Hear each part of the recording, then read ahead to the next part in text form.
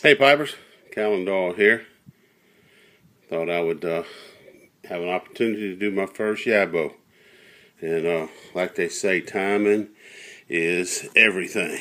So just sitting here, and the dog kind of started making a fuss. So I ran out there to see, and here's my box. And great timing on this because the wife's not here.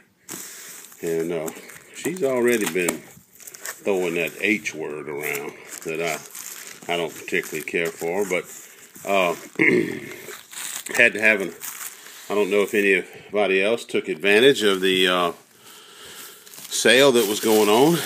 Pipes and cigars, 15% off of Lane and 15% off of Peter Stokeby. So I had to take advantage. So the first one we got here, nice little 2-pound package of 1Q. When you buy 1Q, I think you can see 32 ounces.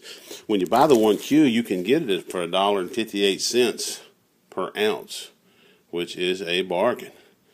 And I think with the 15% off, it worked out to $1.38 an ounce. So just, had to have that. Couldn't pass that up. A few other ones that I had to get was this is the Lane BCA Black Cavendish Aromatic. Seen quite a few people talk about it. Seen Henry Sims talk about it a lot here lately. So wanted to give that a shot as well. Let's keep looking. Got a few more things in here. This here is the Peter Stokeby Danks Black. And I guess I'm on a kind of a black Cavendish kick. So I like the golden Cavendish. So I said, hey, might as well give this a shot too.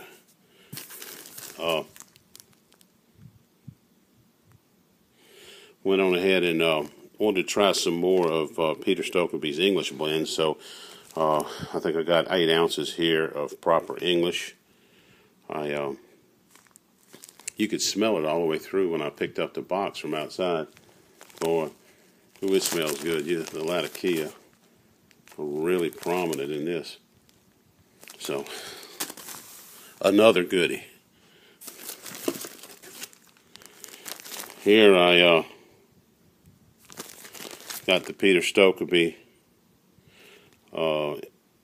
English Luxury blend. So now I find this not quite coming through the package, not as quite as strong a blend as the proper English.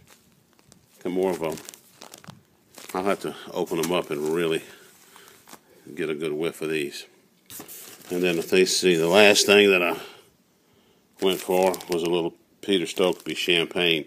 And this is an aromatic that I really, really like. I know I was talking earlier that one of the things that I really like to do is enjoy the aroma off the aromatics.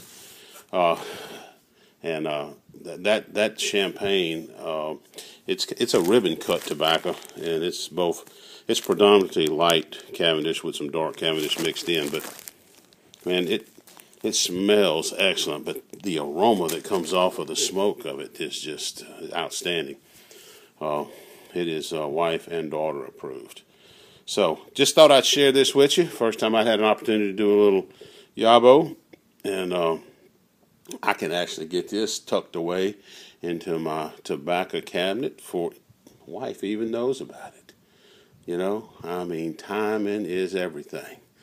So guys, until we see you next time, keep them lit, keep them smoking.